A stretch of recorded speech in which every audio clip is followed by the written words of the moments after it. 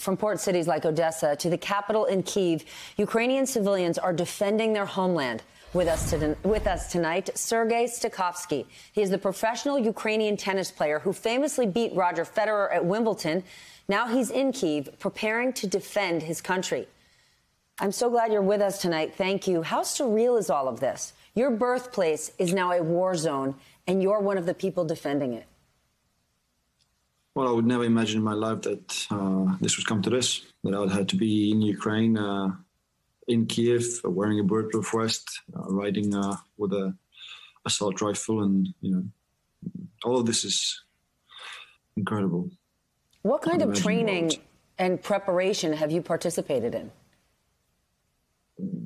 Almost none. Although I had a short masterclass on how to use the NLAW rocket launcher. I would say that's the most I get these days. Wow. And what's it like right now in Kyiv? Have you heard shelling in the last 24 hours? Well, today I spent the night first time with my father and my brother in our house, which is on the outskirts of Kyiv. And pretty much all night shelling, even some incoming into our direction as well. Not very, I would say, quiet place to be. Your father and your brother plan to fight as well. Have you seen any combat so far? I haven't seen any combat because Russian troops are not capable of entering Kyiv. My father and my brother, they are medics. So they're working in a hospital on a daily basis. They treat people, they help people. So I hope they will not have to fight. You were actually on vacation when the invasion first started. What was that like? How did you get your family to safety and make the decision to return and take the position that you have? It's tough when you wake up in the morning to the news that the war started, especially when at that time my mother was also here and my brother's family was here with the kids. I didn't sleep much while I was in Dubai at that time with the kids and my wife. They had a school break, so we decided to take them for a holiday. Actually, I left Kyiv just 5 days short before the start of the war. It's a decision which I didn't take light, and I'm not sure that it was the right decision. But for me, there was no right decision.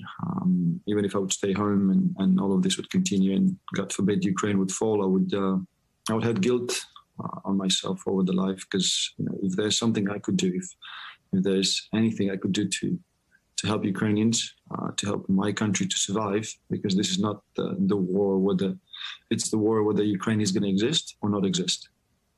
In Kyiv right now, do you have food? Do you have all the provisions you need? What is it like there? Ukraine is absolutely fine for now, but the small suburbs where the Russian troops are standing, like Bucha and Irpin, is a humanitarian catastrophe, because the Russian troops not allowing the volunteers to come in and bring food and water. They don't allow the people to leave. There is some corridors which sometimes work, sometimes doesn't. So that's the main issue, that the civilians are the ones who are targeted these days. And it doesn't matter whether it's Kyiv, Kharkiv, or Mariupol. They don't care whether it's civilian or army. They just bombard civilian quarters. They killed civilians with assault rifles. I mean, it's a barbaric war, honestly. Your mother, your wife, your children, they're not with you. What are you telling them when you speak to them on the phone? That's the hardest part, that, it will be over soon and I'm going to come back, hopefully. Do you believe it will be over soon? I very much hope so. I know you said you've heard from Russian tennis players. What have they said to you? Well, they're very sorry for what's happening, that they were never wanted any part of this, and they never, never supported this. What else can they say? Are you afraid? How do you feel? I think the fear is something that, it's there from the start, but then slowly it's getting numb. But yes, every day when you hear the sirens, I mean, there is the feeling of uncertainty. So how are you spending your days? Just waiting?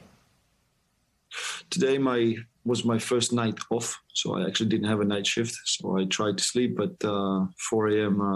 Alarm clock woke me up. The shelling was coming in and coming out, so didn't sleep. I would say I would sleep better in the city center. Sergey, but normally it's a 2-hour shift, 6-hour rest, and in between we're trying to move around the city to get the people out, to help them to move out for the kids and women who are still trying to get out of the Kyiv. And then we bring in some water, shelter, food to where it's needed. So for those women and children who are trying to get out of Kyiv, do you think it's safe for them to go now? Or it's too late? Yes, the Kyiv is not circled. No, the Kyiv is not circled. There's plenty of routes to get out. Russians cannot get around Kyiv. They're getting, I would say, killed in the process of doing that. So there's plenty of routes to leave. And I think that majority of the people who wanted to leave, they already left.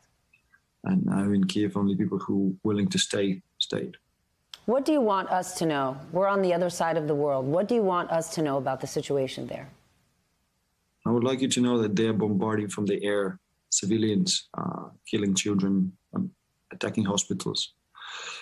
And we really need the world to help us to close the sky above us. Once that is done, I'm very sure that Ukraine will resist on the ground. But if this will continue, there'll be too many casualties. The price of this will be too high, very high. It is high already, but it will be even higher. Sergey, thank you for joining us this evening. I hope to speak with you again next week. Please stay safe where you are.